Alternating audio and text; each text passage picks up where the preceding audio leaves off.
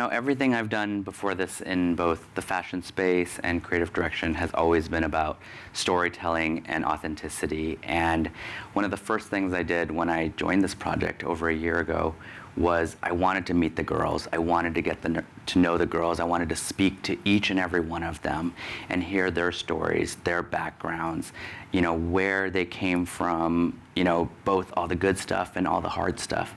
And to me, the Dream Academy is really made up of them. You know, we created the Dream Academy to really represent them. These 20 girls, their stories are told through the stories that we're going to be telling.